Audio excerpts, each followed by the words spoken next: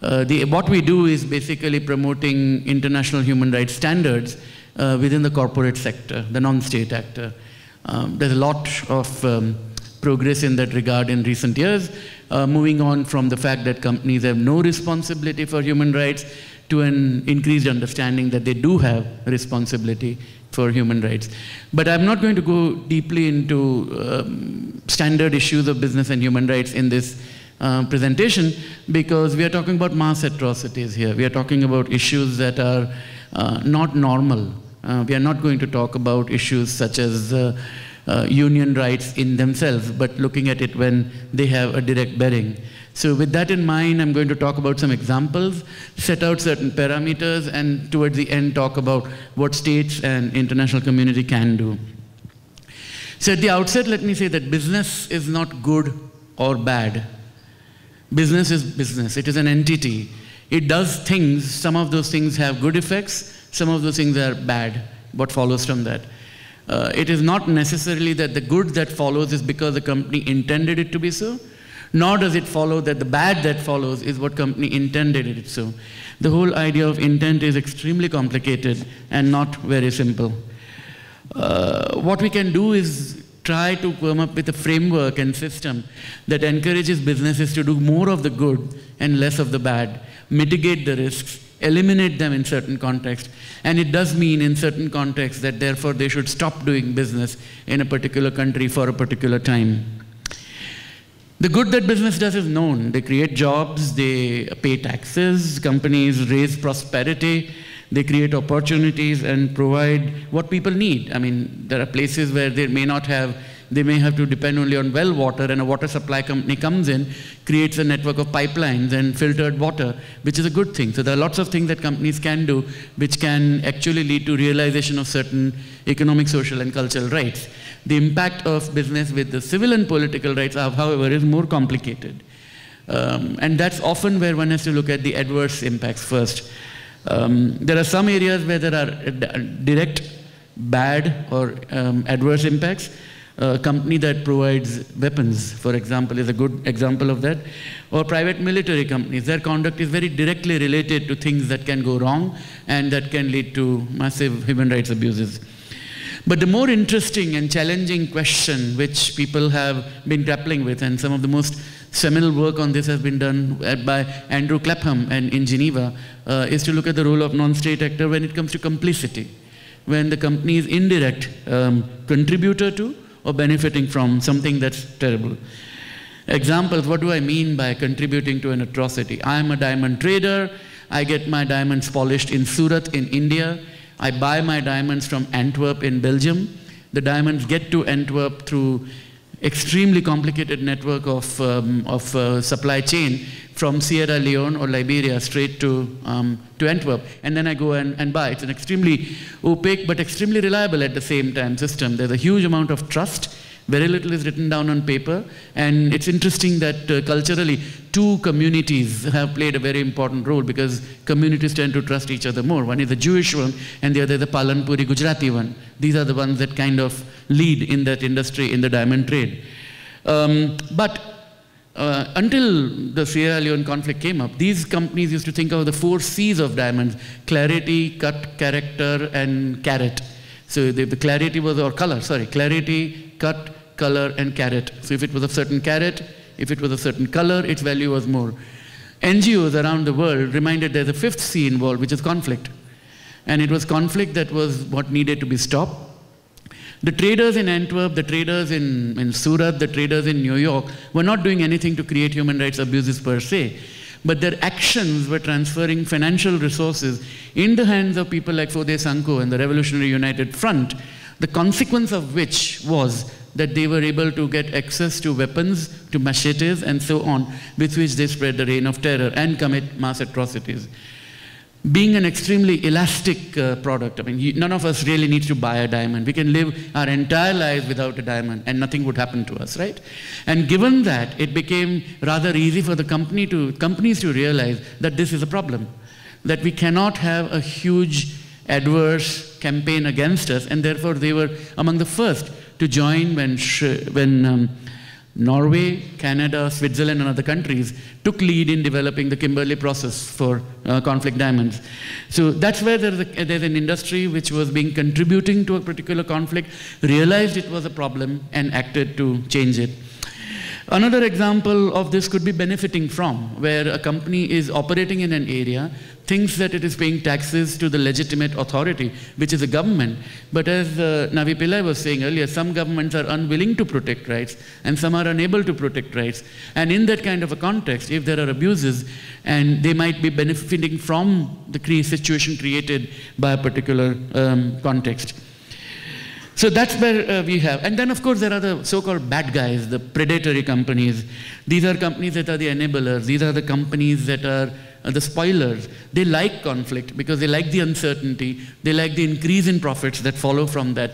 And to give one particular example of that would be someone like Frans van Anrath, who was a Dutch businessman, who essentially was supplying certain chemicals to Saddam Hussein in Iraq and in the late 1980s. If you mix the two chemicals, there was only one effect, and that was to produce mustard gas. And anyone with basic chemistry would have known that. He claimed he did not know about it. The Dutch prosecutor sued the businessman. And he said, I didn't know that this would be the use to which it would be put. The lower court, I think, gave him an 8-year prison term. He protested, and he said that, he appealed against it. The higher court said, yes, this is gross injustice. You should have 19 years in prison, not 8 years. So, I mean, sometimes you have situations where courts and prosecutors do take these cases seriously and follow. And there are many such examples of businesses which have been implicated in directly contributing to conflict. What tends to happen when international community looks at corporations is that they tend to see them as a source for finance, for creating jobs, for creating stable conditions. And they're right. If you have an economy with well-functioning system of rule of law and businesses come, jobs will get created, prosperity will start, taxes will get paid.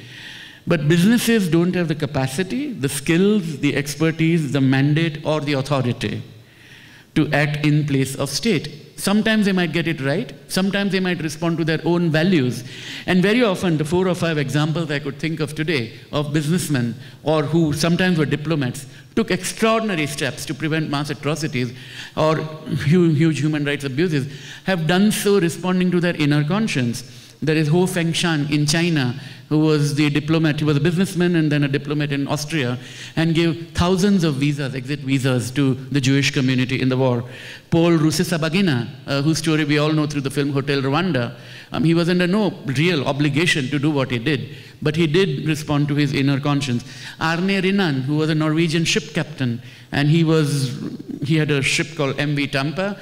He wanted to take certain refugees that he had found in a ship that was listing into Australia, and Australia said no, and Australia said you have to take them elsewhere. But under international law, Australia was the nearest port of call, and he insisted on going and said, fine, if you want to send your Australian Navy after me, do so. And he succeeded. He was able to bring them in. Raoul Wallenberg himself, again, was a businessman. And of course, Oskar Schindler, who was a businessman. And somewhere along the way, as he was acting in the war, he realized something really, really horrible and showed the greatness that he had in him. So but if each of these cases, if we look at it, frankly, they're responding to their inner conscience. They're not responding to a law. They're not responding to anything that they've been told to do. They've done things because they want to do that. So the international community, which wants to look at business, needs to look at these things, including the framework. It's nice to get businesses to create jobs and to pick up the tab, particularly when it comes to building schools, hospitals, and jobs. But very often the extractive companies, what they know very well is how to get oil out of the ground or minerals out of ground. They don't know how to build a school, how to design a curriculum. Let there be taxes. Let them not undermine the state by decapacitizing it and by doing things that ideally the state should be doing.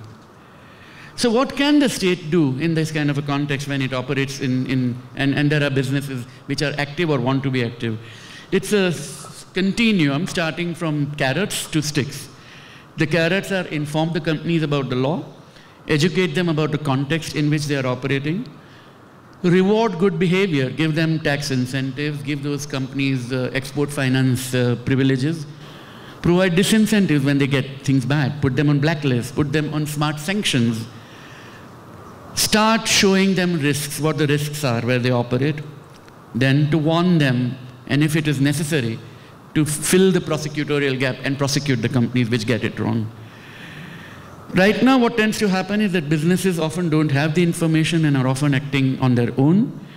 Governments don't exactly know where business fits in because international law may or may not apply. There's a lack of clarity about it. International humanitarian law certainly applies to businesses, and in particular in terms of conflict. And the government itself could be complicit and it doesn't know what to do with a company. But there are tools available for companies which they need to be reminded of. There are the guiding principles for business and human rights that the UN Human Rights Council adopted in 2011 that very clearly lay down the due diligence steps companies must take to understand the risks of their impacts and then mitigate those risks. There is also the importance that they must comply with the law. There is an initiative called the Red Flags Initiative, of which I'm part, and when we talked about it to insurance companies, saying that, companies should not use forced labor, companies should not aid and abet violence, they should not break sanctions. They said, of course, this is crystal clear. What you're saying is companies should not break the law. And therefore, the compliance part needs to be stressed further. There is, of course, the Extractive Industries Transparency Initiative, which talks about transfer of revenue from the company to the state. But the transparency that the communities need is very often at the local level. They don't really need to know how much money is paid to the capital, but what the company is doing on the ground. And of course, there are the voluntary principles for security and human rights, which creates rules for companies how to protect their assets and their people. So companies, when they start out and operate in conflict zones, and particularly where there are mass atrocities, often don't know what they should be doing. There are things they can do in an immediate context, helping refugees move out. A classic story is of what Chevron did in Nigeria in, I think, 2003 or 4, when there was a conflict between the Ijaw community and the Itsekiri community in Ugborodo. And the Itsekiris came and started knocking the doors of the Chevron facility, saying, save our lives. Chevron made its helicopters available to fly the people to a safer area. It did not have to do it, but it started doing it. I think the more we start thinking creatively of learning from these good practices and creating a framework of how companies can operate in mass atrocities, then we will be able to reinforce the good and mitigate and eliminate and at times punish the bad behavior. Thank you.